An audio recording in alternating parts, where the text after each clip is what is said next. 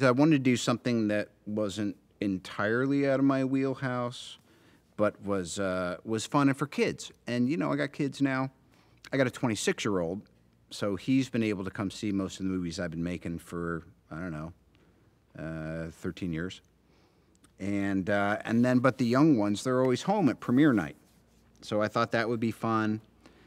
And honestly, there was something about just the gentle, sweet adventure and the idea of communication and empathy and all that stuff that wasn't, I hadn't really been out of the mire of, you know, intergalactic threats for a while. So I like the idea of a return to the kind of movie that I grew up watching when I was a kid.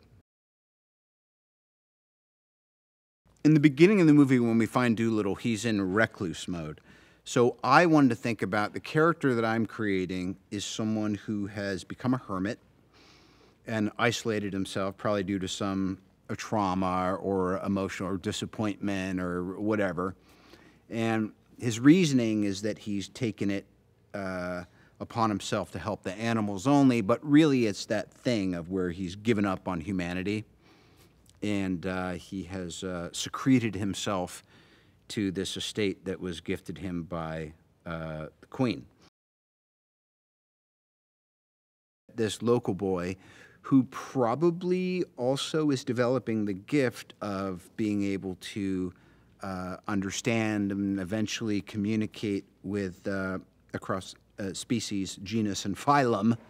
He brings this injured squirrel because there's obviously the urban or the suburban legend of this crazy, you know, doctor who lives in this estate, and he just happens to bring him by right on the same day that Lady Rose comes from Buckingham Palace to say that he's being summoned to try to ascertain what is ailing the Queen. It really does take this boy who is very game and very intuitive and doesn't have the best home life, but it's a bit of a stretch that you'd think he would have some amazing learning experience and adventure with this hermit. But the animals kind of clean him up, and then against his will, the kid really makes a strong showing of how game he is to want to be part of this. And so while he still gives him a lot of guff along the way, he really warms to this young fellow. Harry Collett is a real rising talent and a star. I remember seeing his screen testing and going, oh my God, I wonder if that's what like Tom Cruise was like when he was 11. And but he's very much his own guy, and he's just a really capable kid. As far as the design goes, we would go into these sets, and with Dominic, the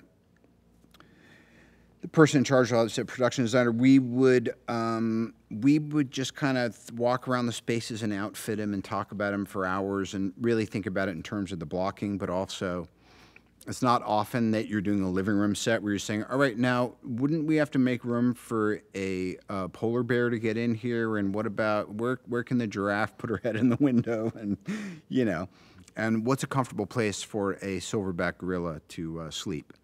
So that was a lot of what we did, was literally just trying to set up all these environments to house this motley crew of creatures.